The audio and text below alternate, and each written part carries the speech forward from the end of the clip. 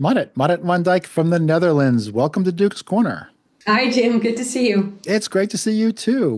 Listen, hey, JavaOne's coming up real quick, March 18th to 20th in Silicon Valley. So I understand you're a speaker. So let's pitch your session here a little bit. What are you talking about?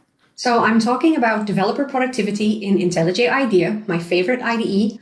And we'll look at some of the features that can help you read and write code more quickly, make you a more productive and happy developer. And it's going to be a 100% live coding session.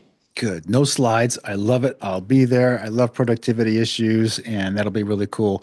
So, and by the way, lots of other developers are doing all coding sessions as well. So that's great.